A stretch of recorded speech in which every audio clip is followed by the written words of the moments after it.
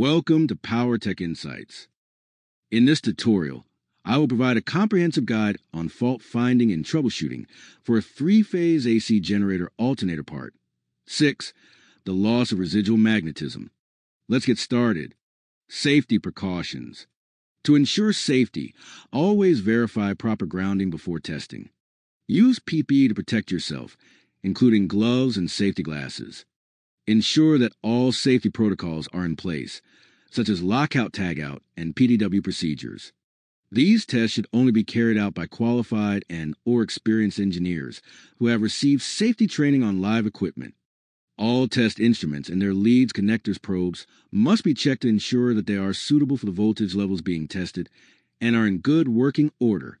Never attempt to test a live generator without another competent person present to shut down the engine or switchgear as necessary. Ensure that the work area is safe. Other personnel in the area are advised of what you are doing. Warning notices and tapes are displayed to advise others of the hazards. Required equipment and tools.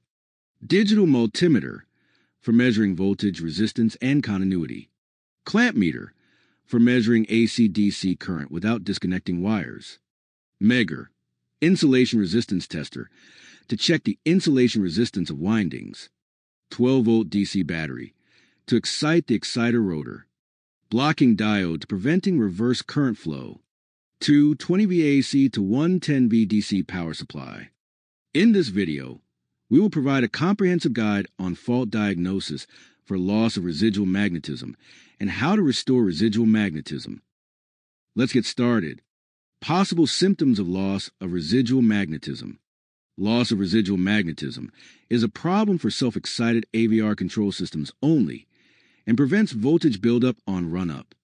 Residual magnetism is stored in the exciter-stator laminated steel core.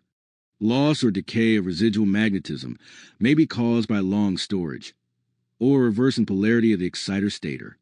The self-excited AVR system relies upon residual magnetism. To begin excitation, voltages build up when the generator on initial start up. Permanent magnet generator. Powered AVRs do not rely upon residual magnetism for initial voltage buildup, as the PMG is a very powerful supply source, even at very low engine speeds. Fault finding for the loss of residual magnetism. Stop the generator set and disconnect the battery. Follow lockout-tagout, LOTO procedure. Check that the battery polarity is correct to the exciter-stator, leads X plus and XX negative. Reverse the battery polarity if incorrect, then disconnect. Enjoying the video? Don't forget to like, share, and subscribe. Hit the bell icon to support Powertech Insights and keep learning with more tutorials. With the exciter-stator leads X plus and XX negative open circuit, run the generator at nominal speed, without load. Check the output voltage across the AVR power supply terminals. The AVR requires a minimum voltage of 3.5 VAC to begin excitation build-up. If the residual voltage is lower than 3.5 volts, the residual magnetism must be restored. Note, the residual magnetism may be as high as 10% of nominal volts. How to restore residual magnetism? There are 3 methods to restore the loss of residual magnetism. Let's discuss them in detail. Method 1. Flash. The exciter-stator leads with a 12 or 24V battery for 1 to 2 seconds. Run the generator and recheck the residual voltage, minimum 3.5V, to the AVR power supply. If this does not restore residual, try Method 2. Method 2. Run generator at NO load normal speed. Flash AVR terminals X plus and XX negative for 1 second until AVR fires and voltage builds up. Shut down set, then check if AVR builds up normally. If this does not restore residual, try Method 3. Warning: never flash an AVR without a blocking diode in the battery lead. Method 3. If the residual magnetism is totally lost, it can be fully recharged by flashing, with 110 volts DC from a 240 VAC supply rectified to half-wave 120V DC. Residual should be fully restored with 1 to 2 seconds flashing.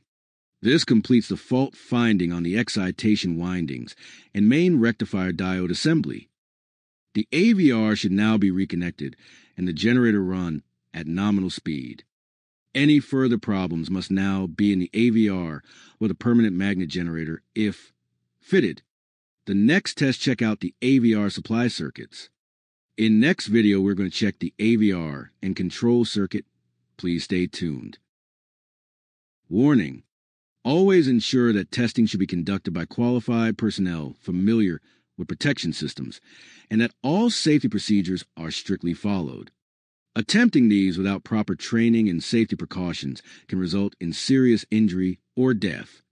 Do not try this at home or without the necessary expertise. Powertech Insights is not responsible for any harm or damage caused by improper handling of electrical systems. Stay safe. Thank you for watching.